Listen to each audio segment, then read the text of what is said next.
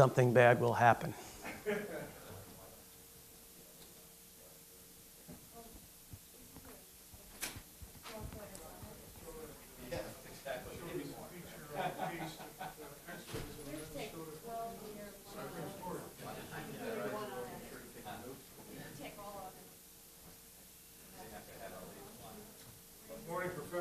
Good morning, Mr. Safley. How are you, sir? Well, yeah, we appreciate it. I don't think we have quite... I did too. Actually, that's what I had on my calendar, so So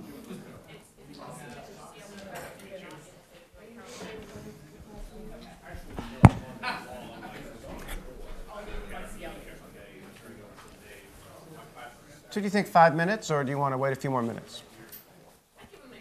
2 more minutes.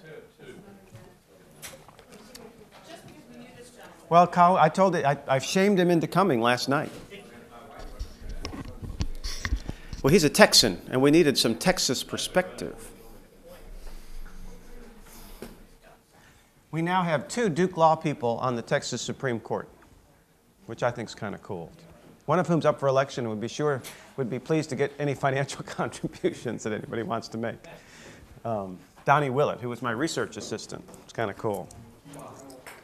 Yeah, he's only 38 years old, but he went to work with then Governor Bush right out of school and was up in Washington for a couple of years and then went back and got appointed last year. Just won his primary election, but politics, judicial elections down there, Republican.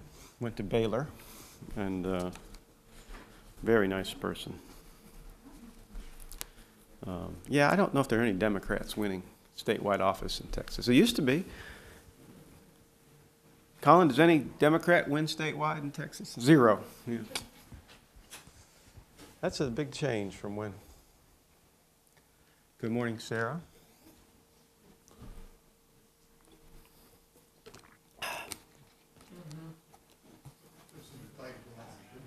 Okay, let's go ahead and get started because there's other programs, and I know some of you are interested in doing it. Thanks so much for coming today. This is part of a project some of you have seen before and some of you haven't, but we got a grant, and the dean was kind enough to let me work on it to try to go around to talk with those folks who were involved in these fascinating Supreme Court cases that are front page news. And it's been a great honor for me to do that. Last month I was sitting in Suzette Kilo's kitchen in New London, Connecticut, in her pink salmon house, which is in the middle of rubble because they've knocked down and bought almost every other house, looking at Pfizer's global research facility out one window and the river, the Thames River in the other. And she's the one who refused to sell, and the Kilo case still has, from last year's term, I've never seen a case have so much publicity and so much sort of just... Dealing with President's authority in the war on terrorism. They didn't. They stepped in 2 major cases. The first one was Rasul v. Bush, and that basically said that those at Guantanamo Bay, and only those at Guantanamo Bay, have a statutory right under our statutes to go into federal court and to challenge their confinement. And it was restricted just to those we were holding at Guantanamo Bay. Now, the same day, the court dealt with a young man named Yasser Hamdi. Yasser Hamdi had been captured in Afghanistan in the same prison uprising that yielded John Walker Lindh. Do you remember the American Taliban? Well, these 2 were captured together in Afghanistan, and the surprise to many was that Yasser Hamdi also turned out to be an American citizen.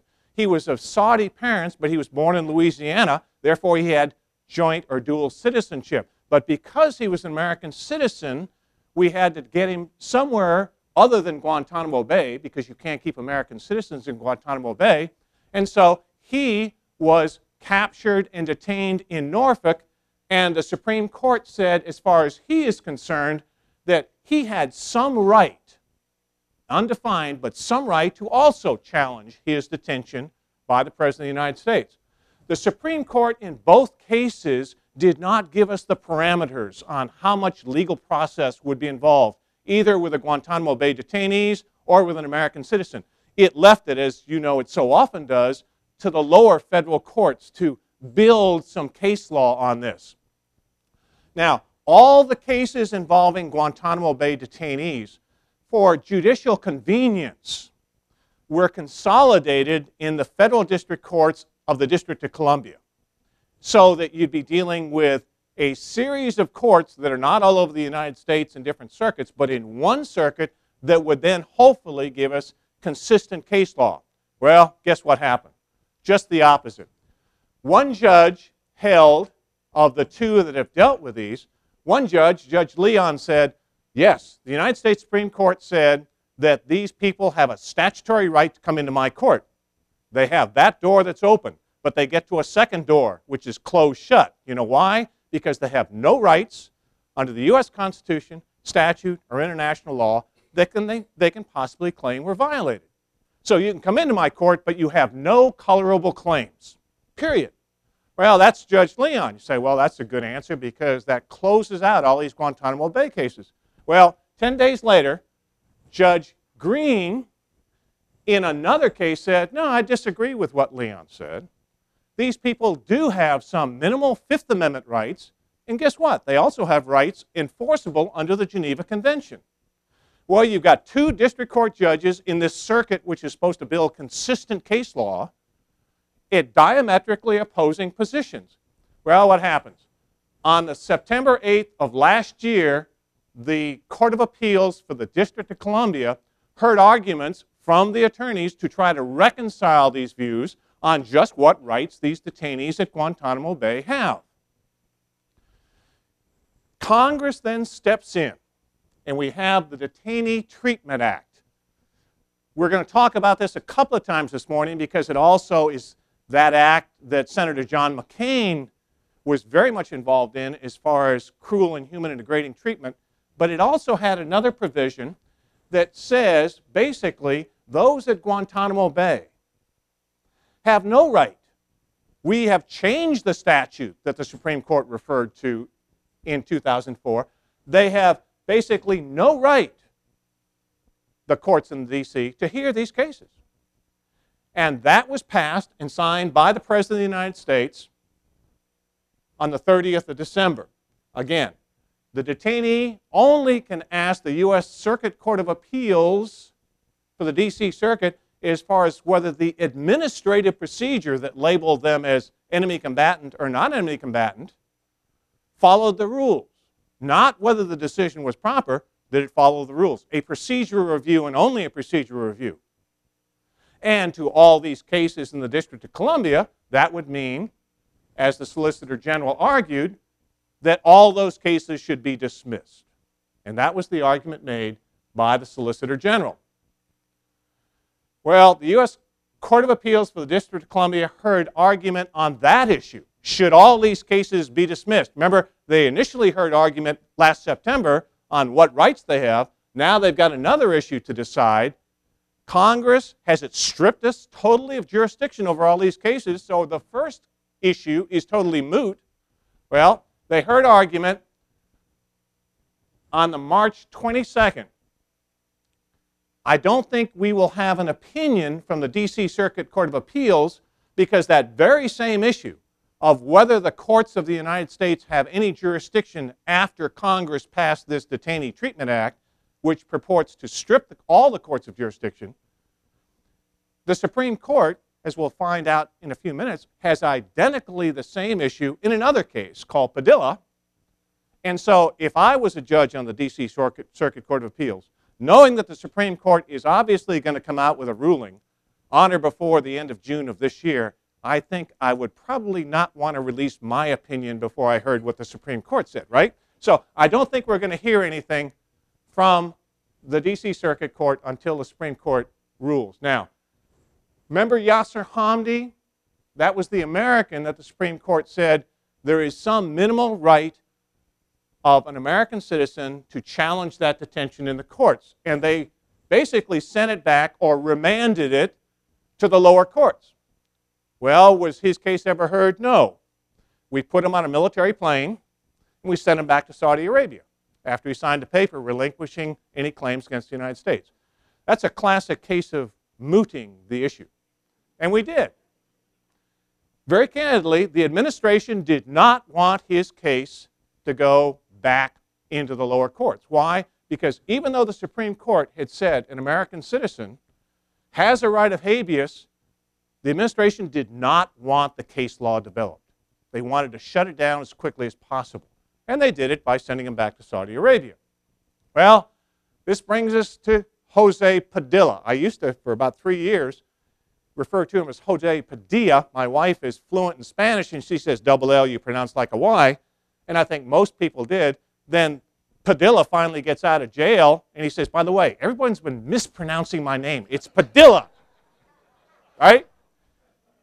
So, Jose Padilla, he was the one who was arrested at Chicago O'Hare Airport as the dirty bomber. Do you remember? John Ashcroft, who was then the Attorney General, went on national television. Interestingly, he was in Moscow at the time, and he said, we have captured a terrorist who's going to set off a dirty radiological bomb in the United States. Major capture. Well, here's what happened. Padilla was arrested by the FBI, taken to New York, and was held under material witness warrant status for almost 30 days in the Southern District of New York.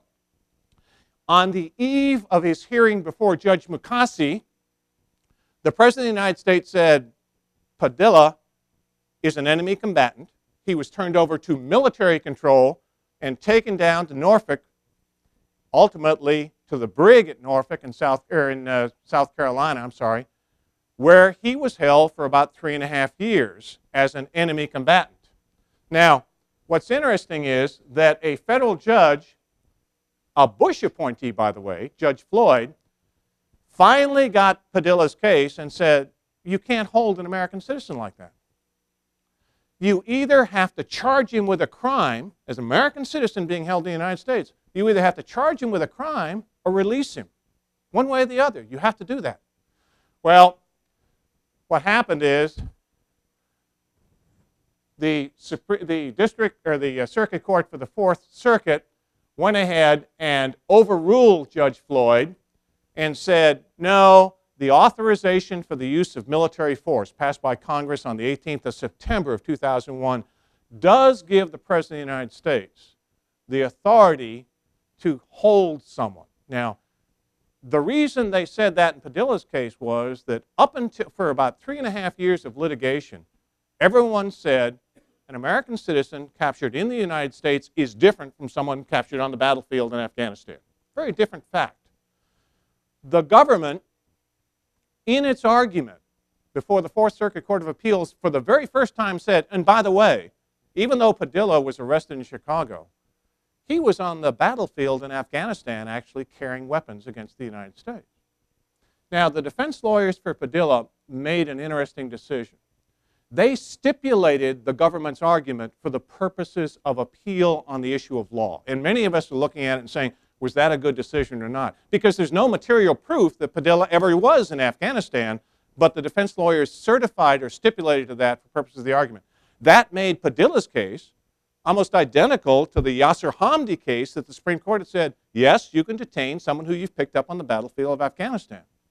Well, we were waiting to see what was going to happen. Padilla filed a petition for certiorari on the Supreme Court, but last November, the administration, in a clear attempt to moot Padilla's case, took him out of military confinement in South Carolina, and as you may recall, sent him down to Miami, added him to an already existing indictment that had absolutely nothing to do with a radiological weapon, had nothing to do with any blowing up of apartment buildings, but charged him with what we call material support for terrorists, a bread and butter case for U.S. attorneys.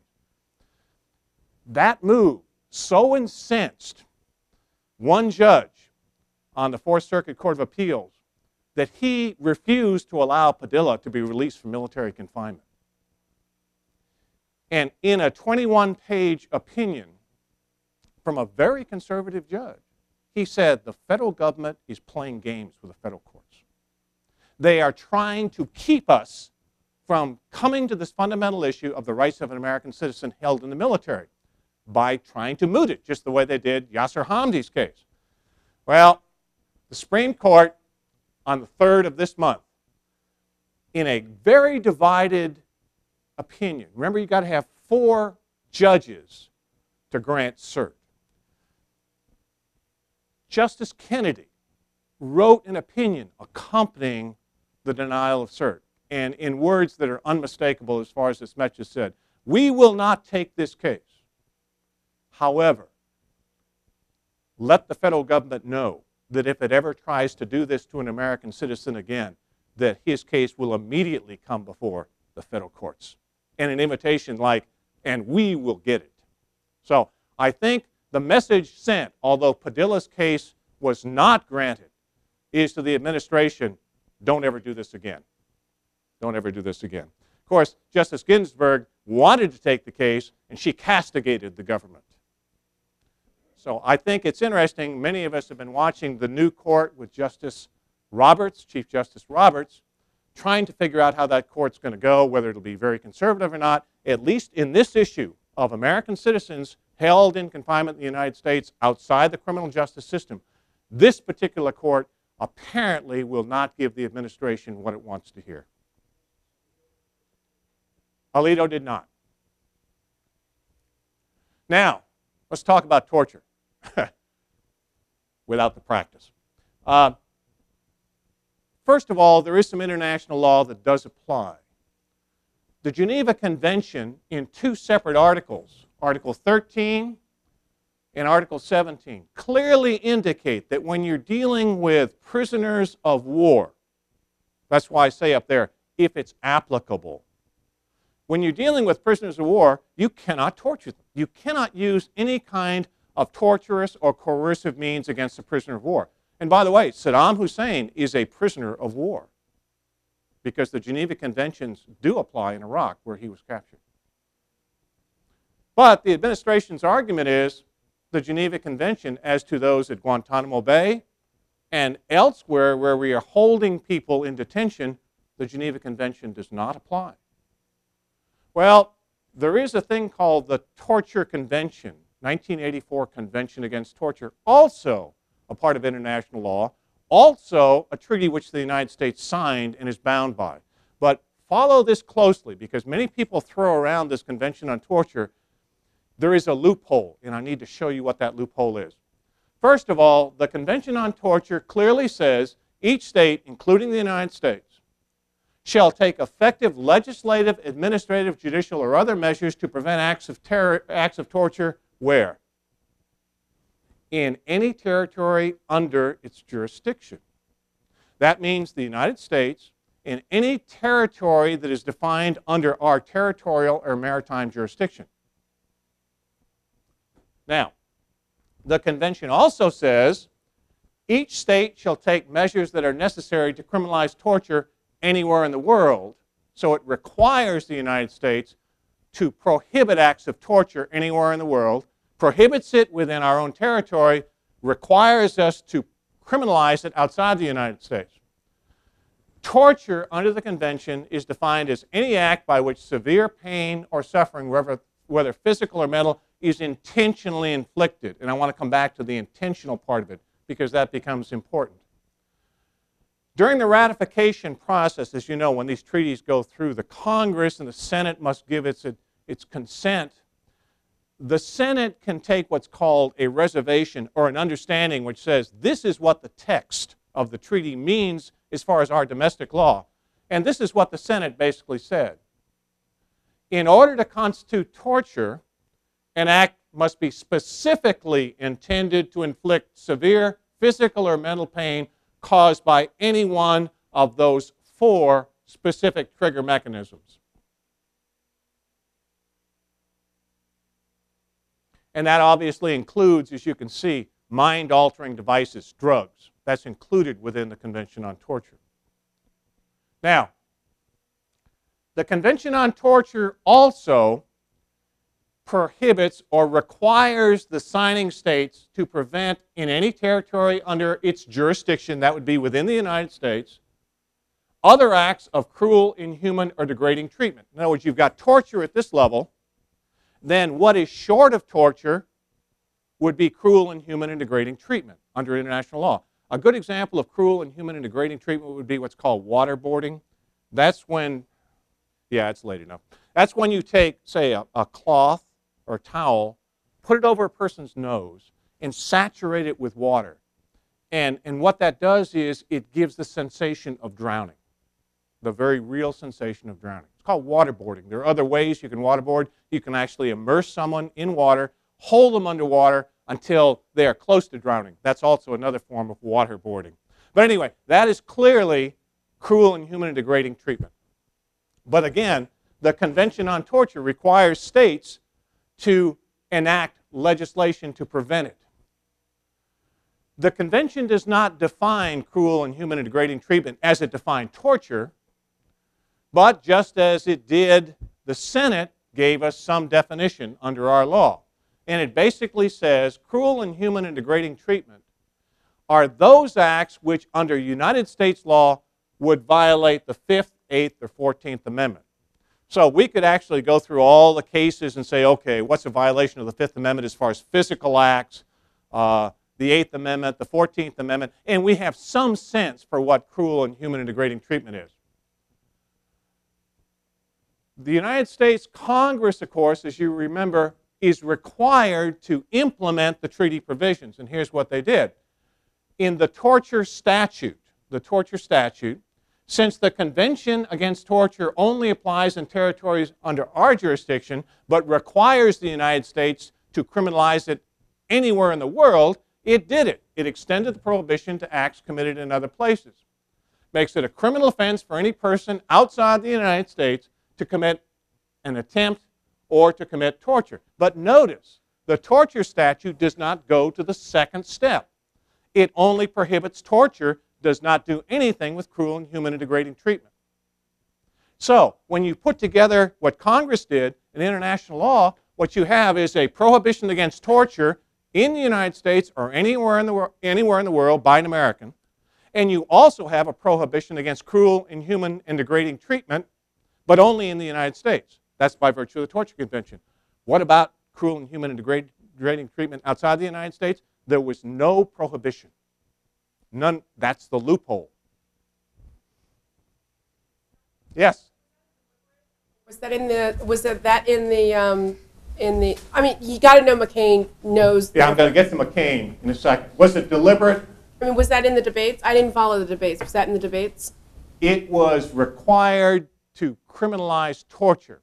The Congress did not believe that we had to deal, back when the torture statute was passed, did not believe it had to deal with acts of cruel, inhuman, and degrading treatment outside the United States. It was not envisioned that the United States Armed Forces, remember we're then now talking about the armed forces, the Uniform Code of Military Justice that governs armed forces applies worldwide. So Congress did not envision the need to do it because we weren't dealing with CIA and civilian contractors outside the United States at that time. So I don't think it was intentional. I don't think Congress envisioned the need to do it. But there was a loophole. Torture under the torture statute is defined as an act committed by a person acting under color of law specifically intended to inflict severe or mental pain and suffering upon another person within our custody or control. Now, the Detainee Treatment Act, this is where we get to John McCain. John McCain, as you know, was a prisoner of war in Vietnam. Felt very, very strongly about the fact that not just torture, but cruel, inhuman, and degrading treatment is anathema, is morally wrong, period, wherever it's committed. So, the genesis of the Detainee Treatment Act, even before you got to the jurisdiction stripping provisions, was against cruel, inhuman, and degrading treatment.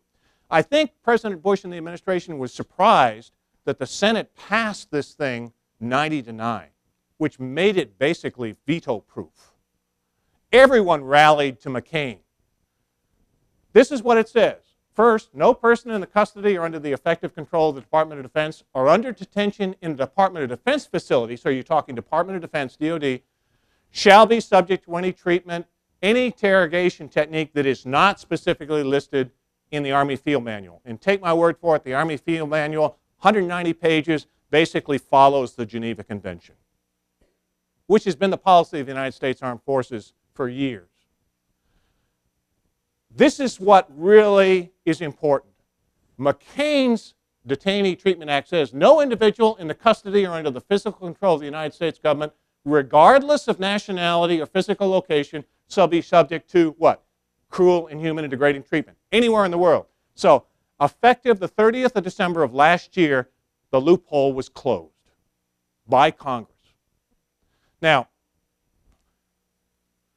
the amendment goes on to define cruel, inhuman, and degrading treatment as similar to the Senate reservation, a violation of the 5th, 8th, and 14th Amendments. The language which Congress passed, as I said, fills the gap. We no longer have any loophole that can be exploited. I've got to tell you before we get into the torture memos, though, that when there was a photo op in the White House when President Bush signed the Detainee Treatment Act, he put his arm around John McCain and he said, "This is a great American. This is a patriot," even though obviously the president did not want this act passed. He executed what's called a presidential signing statement. I think you probably know that when presidents sign law, they occasionally also accompany it with a signing statement. The signing statement in this Detainee Treatment Act, and by the way, also the signing statement in the reauthorization of the Patriot Act, which requires the president to submit reports to Congress, read something like this: I am interpreting this law which I have just signed, consistent with my constitutional authority as Commander-in-Chief, in order to prevent further acts of terrorism within the United States and to protect the American people. Now, what I'm suggesting, and Senator McCain and Senator Levin the very next day said, wait a minute, if the president is signaling that his authority as Commander-in-Chief trumps what he just signed into law, let there be no mistake. You remember what they said? The president is not above the law. Well, they said that, but he did identically the same thing when he signed the Reauthorization Act. And the central theme of this administration, as we'll get to in just a second, is neither the courts nor the Congress can constrain the President of the United States when he is a warfighting commander. That's the central issue running through a lot of these issues that I'll be bringing to you. Well, this is the torture memo. This I like to describe as crafty lawyering. This is what we train our current students. Well, we don't train them. The torture memos were crafted principally in the Office of Legal Counsel of the Department of Justice from January of 2002 until December of 2004. They basically argue that those who might use overly coercive interrogation techniques, again, this was before McCain's Detainee Treatment Act, are insulated from domestic and international prosecution, especially in the federal courts of the United States. Why is that? The main theme is that neither domestic nor international law, and this would sweep in the Detainee Treatment Act, and I think that's why the President used that specific language in his signing statement. Neither domestic nor international law can be interpreted to thwart the President when he is a warfighting commander. And by the way,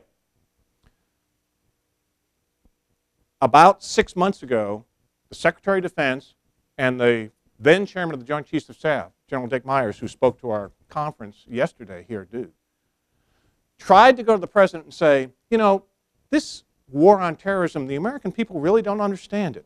Let's be more precise. Let's call it what it is. It is an extended conflict against radical Islam. That's really what it is. Secretary of Defense, Chairman of the Joint Chiefs, went to President Bush and said, this is what we ought to change it to. The very next morning, the President said, let there be, to you and me, let there be no mistake. We are at war. Now, that's just not coincidence, because if you follow this argument, the President's authority is at its strongest, its greatest, when he is the warfighting commander in a war, harping an image of World War II, traditional armed conflict. If you start to fall away from that, if you and I start talking anything other than a war, then the administration's argument of presidential authority is diminished.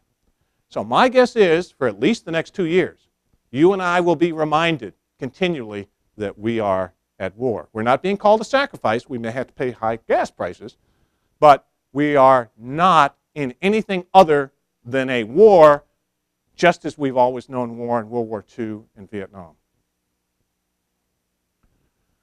The torture memos, particularly the one of August 1st of 2002, and this is where it really gets into some crafty lawyering, concluded that for physical pain to amount to torture under the statute, that pain must be excruciating and agonizing pain equivalent in intensity to the pain accompanying serious or physical injuries such as organ failure, impairment of bodily function, and even death.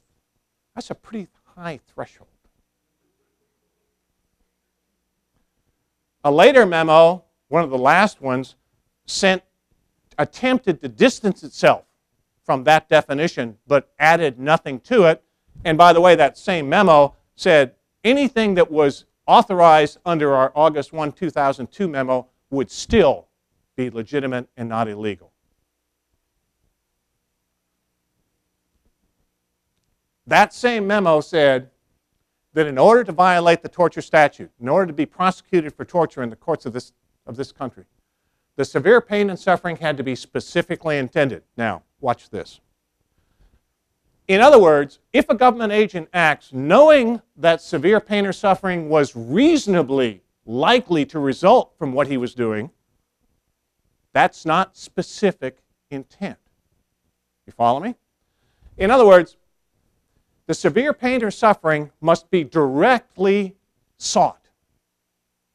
So, if I take Ned, I'm going to use my example, Ned, right? If I have Ned and I'm interrogating Ned, and I am trying to get information from Ned, and I torture him, we would all agree I'm torturing him. Can I be prosecuted? No, because what's my desire? To get information. I am using torture to get information. On the other hand, if I say, I intend to torture Ned, then I'll be guilty. Hey, what can I say? If that's not enough, let's talk about extraordinary rendition. What is extraordinary rendition? Well, technically, it's the transfer of an individual from one country to another outside the extradition treaty process. That's what it is. Now, it's come to be known recently as the practice of the United States, principally, of taking people and sending them to other countries, principally Egypt, oftentimes Somalia, where we believe that techniques will be used that might be more productive than we would be able to use under our laws. Extraordinary rendition. It's become very, very controversial here in North Carolina because there's an airfield over in Kinston, I believe it is, where the CIA contracted aviation company flies those Learjets. And there's a big, big fuss over there and protesters and everything. All right. The authority for this extraordinary rendition, remember you're violating the law, is supposedly a separate classified memo issued by the President of the United States within weeks after 9/11. Classified, no one that I know of has seen it, but we believe it exists. Because you see, under statute, if the President of the United States wants to authorize an extrajudicial act, he can do that as long as he makes what's called a special finding that it's absolutely required in the interest of national security, and the oversight committees in the House and the Senate, the House Permanent Select Committee on Intelligence and the Senate Select Committee on Intelligence, must be briefed. That's in accordance with the law.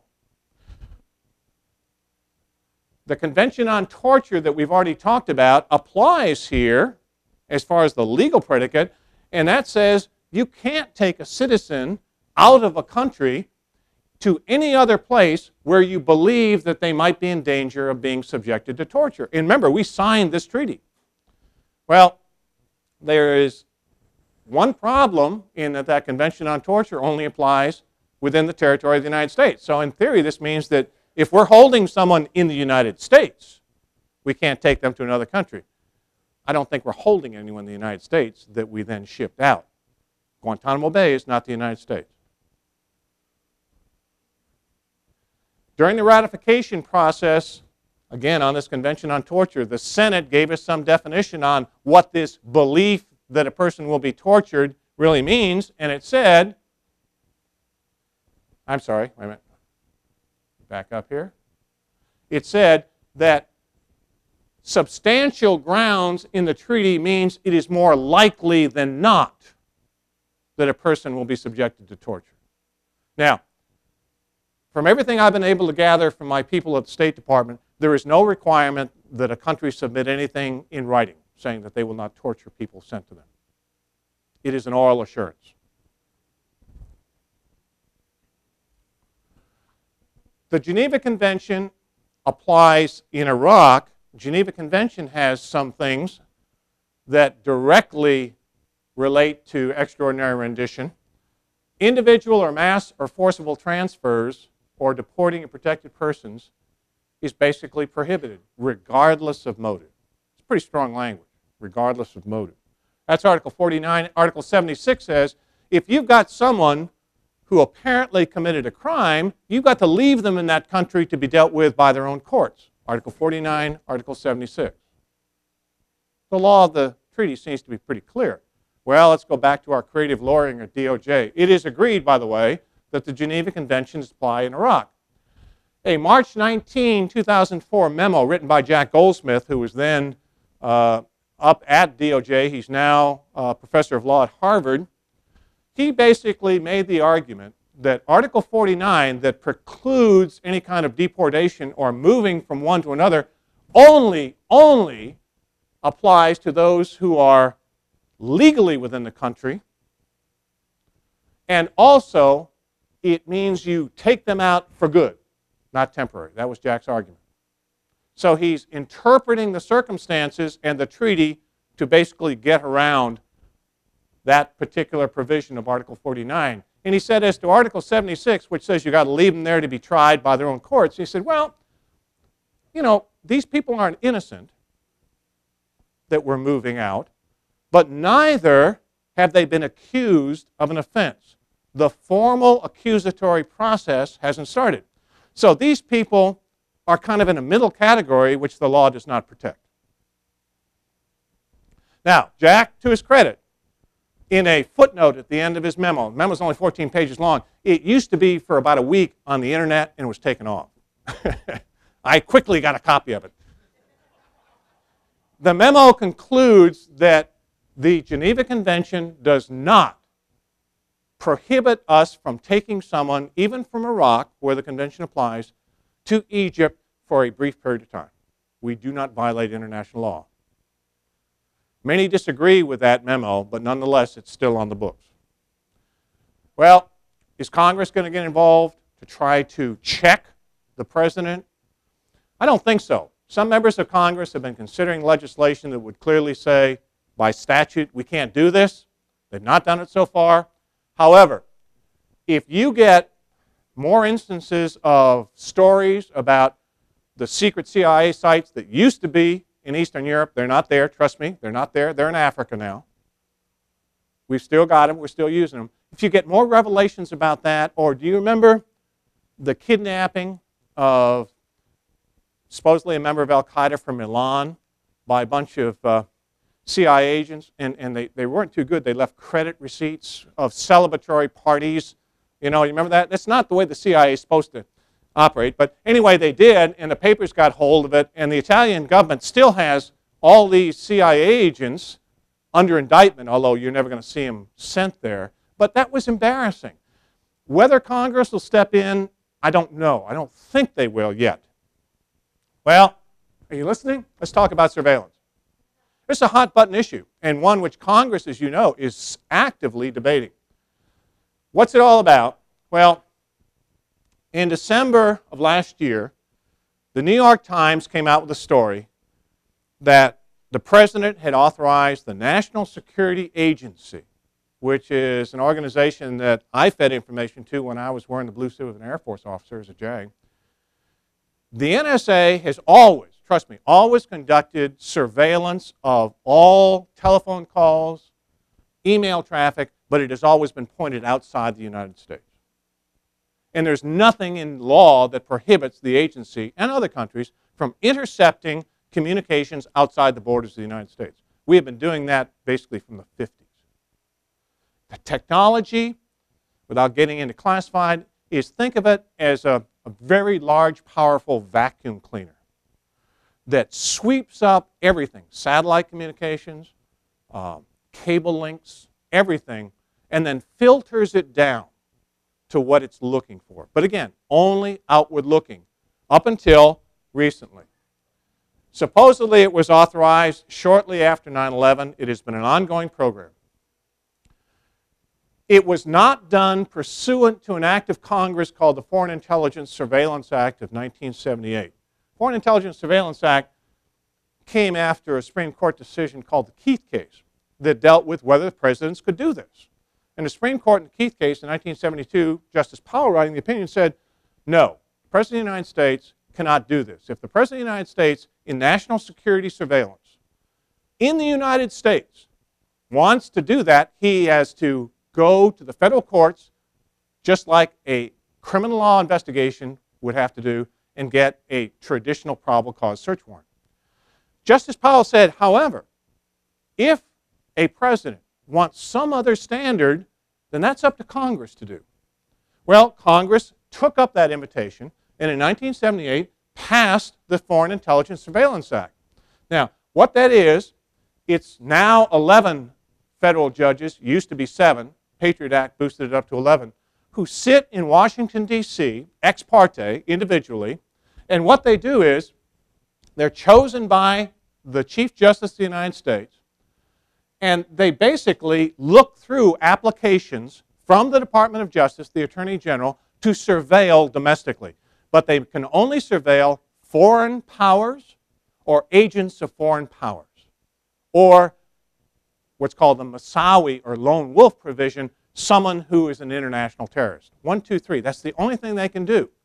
And interestingly, the statute says that if the Attorney General comes in with an application that meets the test, the judge shall authorize. There's no discretion. It's not that he may, judge shall. Well, guess what? This is not an unfriendly court to the government. Look, and actually this is out of date. We're probably now almost up to 19,000 applications. That's a pretty good batting record. All but 3. This is not a hard court to deal with. Well, what are the arguments? Critics of the president's use outside of this court argue that Congress in 1978 said, and there is legislation to prove this, presidents can no longer on their own authorize surveillance within the United States. Now, forget about outside, within the United States. You either do it through this Foreign Intelligence Surveillance Court that's not hard to deal with, or you go to a federal judge and get a traditional search warrant. One or the other. That's what Congress said when they amended Title III of the 1969 Act. Well, they say you can't do it except under these 2. If FISA is not used, they say, the government is required to go to a federal court. One or the other. President Bush argues that either his Article 2, Section 2 authority as Commander-in-Chief, remember the war-fighting mode? We're at war, folks. That authority gives him power to evade the statute. And he said, if that is not enough, then the authorization for the use of military force that Congress passed includes by implication the authority to surveil even within the United States. That's the debate. Can the president do it on his own, or has he got to comply with what Congress has said? You see the fundamental argument in all these issues, what's the authority of the president standing alone? Can Congress check him? Interestingly, this program had always been defined as one end of a telephone conversation either beginning or ending in the United States, the other end being outside. That's the way it had been traditionally argued. Attorney General Gonzales, a week ago Thursday, in testimony before the House Judiciary Committee, basically acknowledged before the House that the theory also supports calls emanating from and being received exclusively within the United States. Now, that really bothered even some Republican members of the committee. There is the possibility, and I have no idea whether it's true or not, the possibility that there is a companion program that we've been not told about yet that covers phone calls and email traffic exclusively within the United States. And I think a lot of people are saying, if that's true, we really, really, really need to decide that. Now, hear what I'm saying. I don't think anyone is arguing that this type of electronic surveillance, very sophisticated electronic surveillance, is not necessary in the war on terrorism. Even the critics say it is necessary. We need to use this tool. The debate is who should authorize it. Should it be some congressional control over it, or should the president be able to say, I'm sorry, the Foreign Intelligence Surveillance Act and the court created under that is too cumbersome to use, and I'm going to do it under my constitutional authority. We talked about this yesterday at the conference, and very, very impassioned debate on both sides. I think my own guess is that we will see when Congress returns some kind of a compromise. Very easy to do, because the Foreign Intelligence Surveillance Act in Section 1811 says the President of the United States can surveil on his own for 15 days with renewable options whenever Congress has declared war. Well, when's the last time we declared war? World War II. It's an anachronism in my view. Why didn't the administration very quickly after 9/11, when it went to the Congress and said, by the way, make some changes in the statutes so that we can fight this war on terrorism easier? And it did. Congress actually changed this Foreign Intelligence Surveillance Act and changed the standard to a much lower one.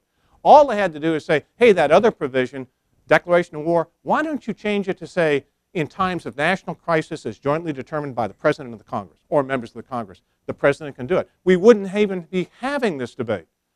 The administration did not do that. They didn't go to the Hill. I think one reason is, and you're starting to hear this in terms of the concept of unitary executive power, I think the administration was saying, if we even go to Congress, we are yielding to our argument.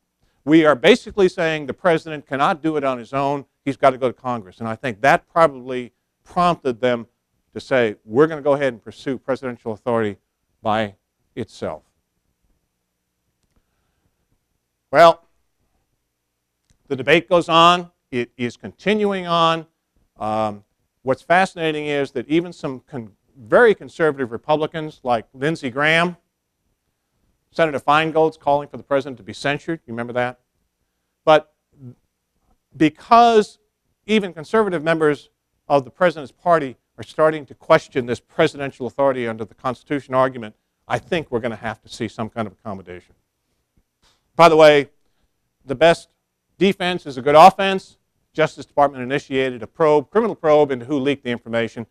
I think most of us who know the National Security Agency know that at least one of the 12 officials that leaked came right out from the General Counsel Office of NSA. Former Air Force JAG.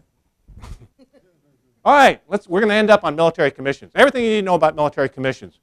This is what's going on at Guantanamo Bay. Let me tell you something about them, though. One, there are three types, and we need to be precise as far as what we're dealing with. First of all, you got martial law courts, you got occupation or military government courts. Neither one of those applies to Guantanamo Bay. You have war courts. That's what's fascinating, and that's what the President wants to use. But let's talk about the other two first. Martial law courts may be used when martial law is invoked. Martial law. Well, what is martial law? It's a law of necessity when civilian courts, civilian government is totally in shambles, not functioning, and the military steps in out of necessity to preserve the country. And by the way, we were never in a situation in New Orleans where you had martial law. A lot of talking heads saying martial law. Never in New Orleans. It is a much higher standard. It must be actual rather than threatened hostility. The case that described it first was the Milligan case back in Civil War. The Supreme Court waited a couple of years to decide it until after the Civil War was over, but this gentleman by the name of Lambden Milligan, who was arrested by the military, actually brought before a military commission and sentenced to be hanged. Now, this was in Indiana, which is not exactly the battlefield of the Civil War. And the Supreme Court said, you know, If you're dealing with an American citizen, you may try even an American citizen by military commission, but the martial law to support it has to be actual. And the court said in Virginia, in the Civil War, you could have done it. Now, martial law was also declared in World War II in the then territory of Hawaii, not yet a state. The governor, Kahanamatu, actually declared martial law, and a guy named Duncan was arrested for assaulting a gate guard almost 2 years after Pearl Harbor. And the court had to deal with, well, how long does martial law really exist? And the court said, if the courts are even open, even though they're operating sluggishly, nonetheless you can't have martial law. So think of martial law as a very narrow concept, actual hostilities, government control in shambles, only then can you use it. But that's not our case. What about occupation or military government courts? The one case the Supreme Court dealt with was occupied Germany after World War II. There was a young wife of an Air Force officer who killed her husband. She was prosecuted by a military commission sitting in occupied Germany, and the Supreme Court in Madsen v. Kinsella actually upheld that, and of great interest said the President of the United States, on his constitutional authority, if Congress has not legislated, he has the authority to create these commissions. And that's part of the current debate, by the way. When we were the occupying force in Iraq, we could have run military commissions there. We did not, but this would have allowed us to do it. Well, war courts is what we're really dealing with. Going back to what I said in the beginning, a military commander has the right to prosecute those of the enemy as well as of his own troops for war crimes. This was the type of commission used for the German saboteur case. This is the one you've been hearing about. The government's been arguing. It's called the Kieran case. 8 German saboteurs were prosecuted by a military commission that sat in Washington, D.C. It was upheld by the United States Supreme Court. Even an American citizen, one of the 8 German saboteurs, claimed American citizenship. The Supreme Court said, that doesn't matter. That does not excuse the consequences of his belligerency. Well, what have the courts said about the war courts, which is what President Bush wants to use, this type of court at Guantanamo Bay?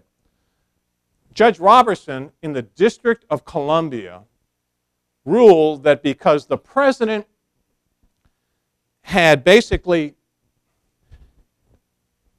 made the decision on the 7th of February of 2002 that all those that we capture in the war on terrorism are outside the protection of the Geneva Conventions. The president made a blanket determination. Well, that was inconsistent with the Geneva Convention's own provision and our history. By the way, again, when I was wearing the uniform in the first Persian Gulf War, we ran over 1,000 individual tribunals to determine whether people were prisoners of war or not. There was no blank determination.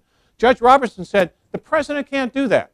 He has to allow the Geneva Convention procedure to go on. And because he didn't do that, these courts, these military commissions that are being used at Guantanamo Bay are unconstitutional. Now, on July 18th of last year, a 3-judge panel, not surprisingly for the District of Columbia, reversed Judge Robertson and said, no, basically, the president has the authority to do it. The tribunals can go on. What's significant is that then Judge Roberts, now Chief Judge Roberts, participated in this, so that this case, as it goes to the Supreme Court, Justice Roberts could not participate. So at the most, you're going to have 8 justices participating in this case. Supreme Court granted last November, back to the Detainee Treatment Act, jurisdiction stripping provisions. Because Congress passed and changed the statute on habeas, the Solicitor General went into the Supreme Court, very unusual, and said, by the way, even though you granted cert, you no longer have jurisdiction over this case. Congress took it away from you. Well, that act, the Detainee Treatment Act, basically says no court, justice, or judge shall have jurisdiction to hear or consider an application for writ of habeas filed by or on behalf of an alien detained by the Department of Defense, and more pertinently, the only provision for review of military commissions, which is what's being challenged here, is that you can only challenge it when you've got a sentence that is 10 years or more or includes death. That's post-conviction. The Hamdan case was a constitutional challenge. He had not yet met a commission. Well, Supreme Court heard argument almost a month ago. The threshold issue has got to be, do they still have jurisdiction? Remember, the Solicitor General went in and said, Supreme Court, you can no longer hear this case. Congress took that grant away from you. My guess in hearing the arguments is that of the 8 justices who may participate, there are at least five who will say, sorry, we're going to hold this case. We're going to hold on to it. Then, of course, the issue is going to be, what rights do these people have down there? Does the Geneva Convention apply? Does the President have the authority to create these commissions? I think he clearly does. So we will expect that case coming out at least this term, and that's the end of June. All right, we've got a few minutes left. Any questions or comments? Yes, sir.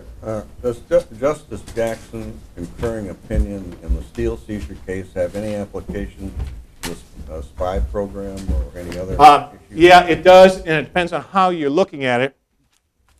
The administration argues that the authorization for the use of military force gives the President the authority, so that would put it in Jackson's first category. And for those of you not familiar with Jackson's concurring opinion, he basically said there are 3 categories where you decide presidential authority. Where the President is acting in accordance with the express or implied will of Congress, his authority is its maximum, because you add his authority under the Constitution to that which Congress has given him, maximum. The other extreme is when he is acting against the express or implied will of Congress, it's at its minimum, because you take his authority and subtract it. So, and there's a middle ground called the zone of twilight. Not Serling's Twilight Zone, but the zone of twilight. That's what Jackson called it. Well, the administration, again, is saying the authorization for the use of force impliedly authorizes, because there's nothing in the text, domestic surveillance. So, Jackson Category 1, the President has maximum authority. The critics are saying, wait a minute, Congress passed this Foreign Intelligence Surveillance Act in 1978 that said, Mr. President, you don't have the authority. You got to do it our way. Jackson Category 3, well, which is it? I don't think the administration is confident that it can win this in the courts. So that's why I really believe that there's going to be some accommodation. You and I will read about it. There are 5 different bills that are kind of being considered in Congress with some kind of variation of the Foreign Intelligence Surveillance Court being involved, the committees having oversight. I just don't think the administration is willing to take this on right now, because when you got Lindsey Graham and others of the President's party saying, you know, we don't think you can do this, I think they're going to compromise. But yes, steel seizure is argued, but it depends on which of Jackson's categories you interpret. Good question.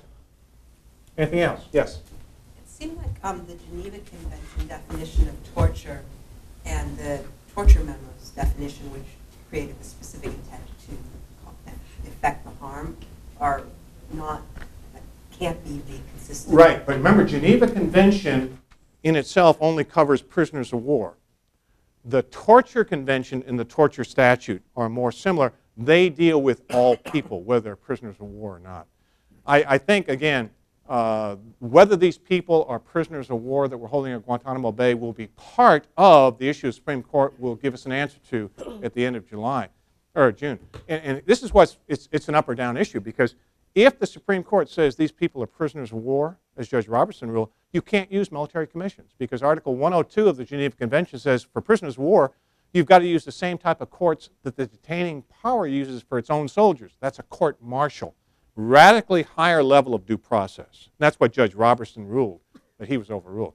The Supreme Court will give us some guidance on that. Again, international law, now that we've got the Detainee Treatment Act, John McCain, there is no loophole whatsoever, but the President has given us a signal that he's saying, I'm not sure that I'm going to believe that Congress, if it tries to check me in defending you and me and the American people in our homeland from terrorist attack, constitutional, not just his authority, but his duty, he is arguing under the Constitution, is to do what he thinks is necessary.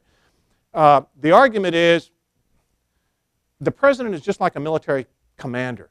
Congress can't tell him which kind of tank to use or what type of plane to fly. So he's arguing the decisions he's making in the war on terrorism, whether you're talking about interrogation or domestic surveillance or CIA sites, are just like those tactical decisions made by a military commander.